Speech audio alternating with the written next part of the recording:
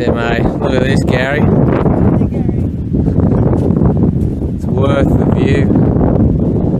Horseshoe Bay, top of the Whitsundays, in beautiful Bowen, Queensland.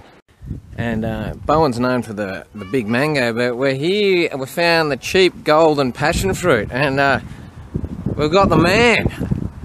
Mate, what was your name? Noel. How are you, Noel? Yeah, mate. And what do you do here? You just grow passion? Yeah.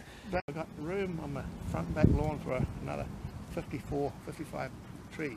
Mate, Noel, that's unreal. You're retired and you're growing passion fruit. I mean, a lot of people supplement their income by growing dope, but you've got passion fruit, mate. This job others you go around? Yeah, we're just doing comedy shows in pubs. Oh, and yeah, just bringing Gary. Gary, maybe get off the middle of the road, mate.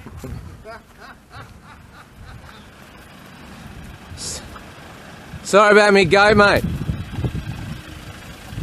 Oh yeah. Who needs a speed bump when you got Gary? Oh, can you just give us a demo on how you suggest to eat passion fruit? Throw them on the deck. Can you? Yeah, just throw. Yeah. How do you do it? You throw it on the deck. And it breaks them loose inside. It makes them loose. Yeah, you can only do it with yellows. Yeah. And then you shake it. Yeah. Yeah. You feel it.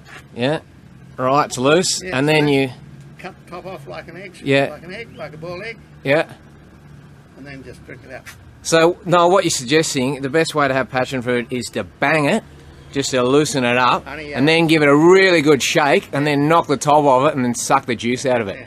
Mate, now I know why they call it passion fruit. Yeah. No, you wouldn't be able to take your teeth out and give us a demo, would you? I'm not talking about the passion fruit.